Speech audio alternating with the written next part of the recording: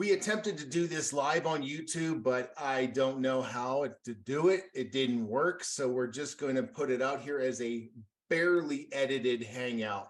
We're discussing the news story of the meteorite hitting a house, catching it on fire. Topher, take it away. All right. Hey, guys. I know we meet every single week, and this is not a recorded hangout, but I figured we'd just record a quick session on this news story that's just blowing up right now. So as you can see, there was a fireball over Northern California reported to the American Meteor Society, and it was viewed from 3 different states, 110 reports, and this is kind of where they saw it. And there was a few videos that were associated with it. And this one is from Derek Schnell. This one looks like the meteorite makes contact with the ground super low.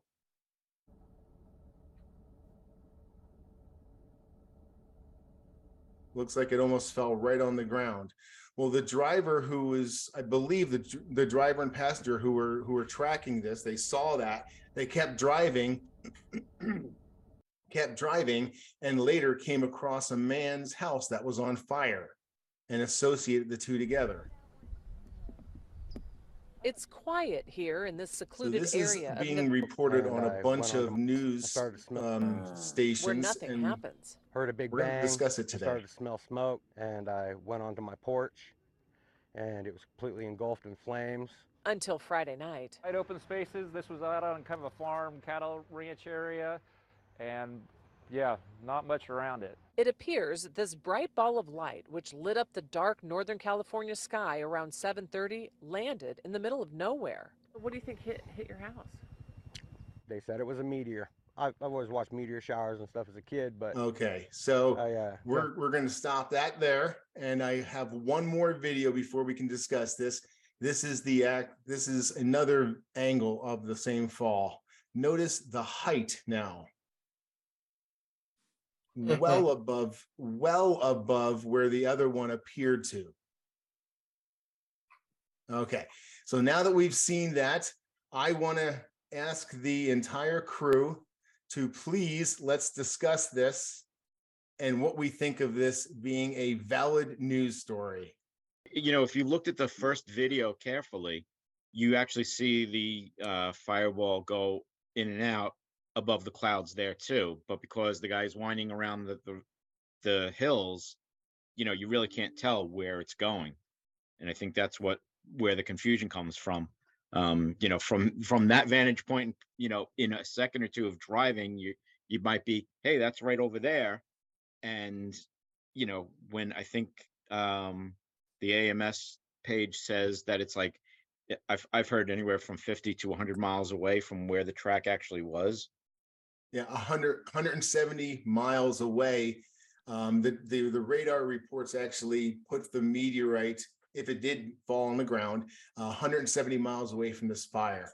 But there's a lot of people who think that meteorites will fall on your house and catch fire. And I want to just throw some science out there. We have the weekly knowledge bolide, and so let's throw a bolide of information out there. Does anyone want to discuss or know how fast a meteorite's coming, what the outside temperature is, what the inside temperature is, dark flight, ablation? Let's discuss this, guys. I wanted to point out one fact that I know. When a meteor is entering the atmosphere, it's coming in and hitting a brick wall of air, basically, and the air is getting thicker and thicker, and it's causing a lot of build-up pressure in front of it, and that's what causes the heat. Now, that heat on the outside of the meteor reaches temperatures up to about 1,600 degrees. And one of the ways the energy is of that meteor hitting the air, that energy is shown is with this bright light. So a lot of the energy is going towards the light. A lot of the energy is going towards the heat, and it melts the outside of the rock, and the rock is now flying off, burning. And that's what you see during the ablated flight, that big tail. So that's my small fact. I can continue, but I see Smiley has his hand up. I'm back. I blame Hollywood. I got a couple images behind me of meteorite strikes in popular movies. This is not reality.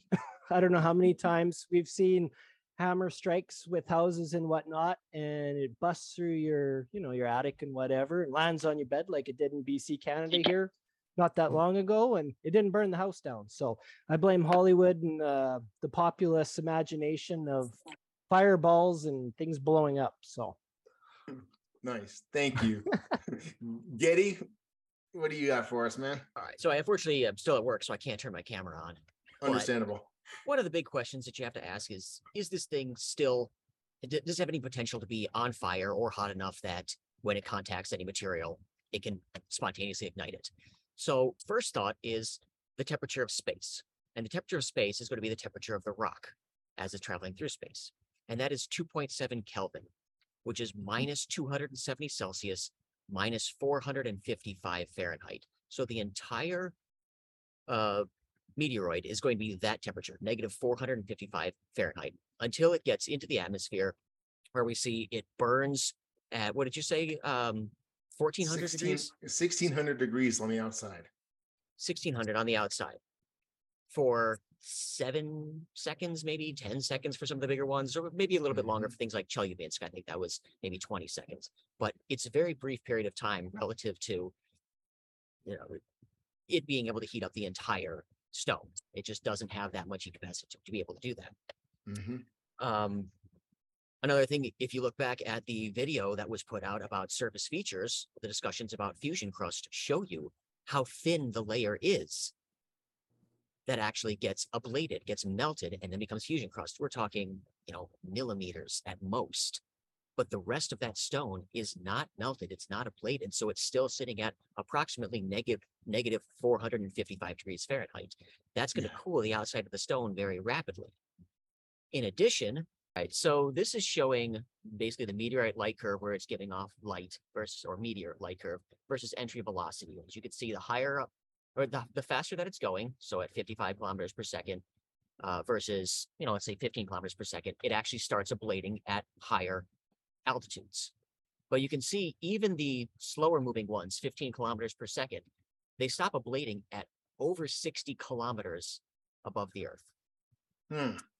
And so if you then look at elevation versus temperature, if we're looking 60 kilometers, all right, the temperature there is about 270 Kelvin. That's about room temperature.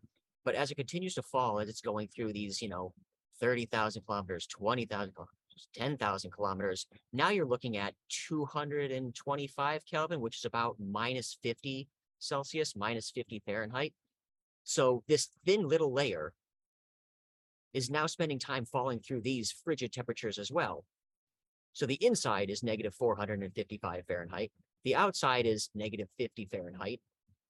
It's just not going to have enough heat left in it to set anything on fire when it gets back to the ground.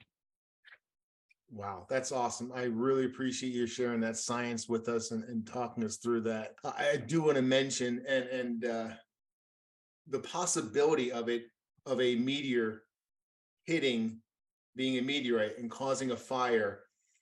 By the heat of the meteorite alone, we've pretty much debunked that. But as someone brought up earlier, what if, before we started, what if it hits something that caused a fire? Whenever there's earthquakes, we have a lot of things moving around and we get fires in houses. So anyone want to talk about the possibility of not this meteorite, but any other meteorite causing a fire? By the time it actually hits an object, which is very rare in itself, unless it hits a gas line, in my opinion, it's not going to cause ignition in a house that'll cause a fire. I see Allison nodding along with her hand up. Is that what you were going to say? Not quite. Can we watch the very end of that second video again? Yeah, the very absolutely. End. I do believe the reporter shows him the video of the falling stone. And I want to point something out. In addition to it hitting a gas line, it could also go through a breaker box on someone's house. There's definitely enough current and power and energy there that a house could be destroyed. I agree. And I'd be that's really another curious to potential see cause. what the fire chief says after they finish their investigation. Excuse me. Yeah, if that thing Yeah. survived a little trip through the atmosphere, it's not going to get lost in a house fire. You'll find that stone. Yeah. Definitely. At this point in the video, I do want to say that we're not cold and uncaring people. I feel very bad for this gentleman who lost his house, his vehicle, and also a dog in this fire. So I don't want to make light of his tragedy, but I do want to just share science because this is kind of going viral out there. Mhm. So I think, Allison, this is what you wanted to see. So Yes, you can talk. Talking about it. Oh, wow. As the man holds a cigarette, I Yeah, that have looked like to a flaming wonder, basketball coming did out the of his. meteorite hit his ashtray? I just wonder if that's a more likely cause for this fire is a cigarette smoking Proceed to accident watch the video for the rather than a Yeah, meteorite. I'll be honest with you. More and more started Flaming ball of fire from Wow. space or a discarded That cigarette. looked like a flaming Mm-hmm. basketball coming out of this guy. Proceed to watch So the video again, for I'll the be very first time curious when to we see what showed the it to fire him. chief says Definitely was feel the very cause lucky for that it this was fire. 30 feet And away from that's the being problem. They're five. seeing And as this Cressida this and his wife meteor pick on up the fire pieces of what's for that left very of short their period of home, time and they know associating they it could have with lost much a more rock and falling from the sky realize that's the on odd fire. And that Right. is not the case. And that is the problem that a lot of people have with these fireballs. They think they're hitting the ground on fire, and it's not. It's never the And case. I think it's an unfortunate coincidence more likely than try to explain how else that happened. So, right, it could have hit a breaker box. It could have hit a gas line. It could have hit an ashtray. I Yeah. mean, Yeah. There, But the there's a- reality is the trajectory put it 170 miles away from Yeah. where this fire Yeah. was. So that's not even a possibility. yeah, Yeah, unfortunate. we're doing a little bit of injustice to. We wanted to put a nice video out there to talk about this. We want to talk about it ourselves because it's a great story. But for those of you who have ever seen Scott Manley on YouTube, you need to subscribe to him and fly safe. He did a great video about this, and you should really watch it. There's a lot of science in it. And Smiley with his hand up. No, back in 2010 in Prince Edward Island in Canada here, there's something similar as far as a farmer sitting watching a fireball hit his field and started a fire. And after the fire marshal investigated and had the university take a look, because again, they thought it was maybe a meteorite that started it, they come to the conclusion it was either firecrackers or fireworks that were set off that landed in his fields. So again, there are other cases where this has happened in the past, and the news media has picked up on it. So Nice. Yeah. Thank you. Yeah. Art, what you got, bud? Yeah, well, in 2013, we knew of Chelyabinsk in Russia that was incoming at 95,000 miles an hour on a low trajectory. And that thing came apart, and I don't recall any fire damage, but it was a lot of broken glass. Mm-hmm. No, I was gonna ask. It's like, dude, the amount of debris that of meteorites that came down, I'm sure people picked them up pretty quickly afterwards. And I don't remember hearing any, them being burning hot or anything. Well, there are pictures that I've seen where the hunters go out to collect the Chelyabinsk meteorite. That we're talking about heat of meteorites as they directly land. They've fallen into the snow, and what you see is a field with a couple holes poked in it. So you walk over to those holes, take the sand, or take the snow away from the top, and dig around the bottom. What you leave is a podium with a Chelyabinsk meteorite sitting on top of the snow. So it fell through the snow, but didn't have enough heat to melt the snow and land to the ground.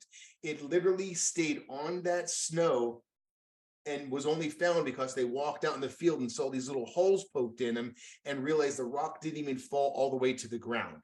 So that I think totally debunks the entire meteorite on fire at sea level.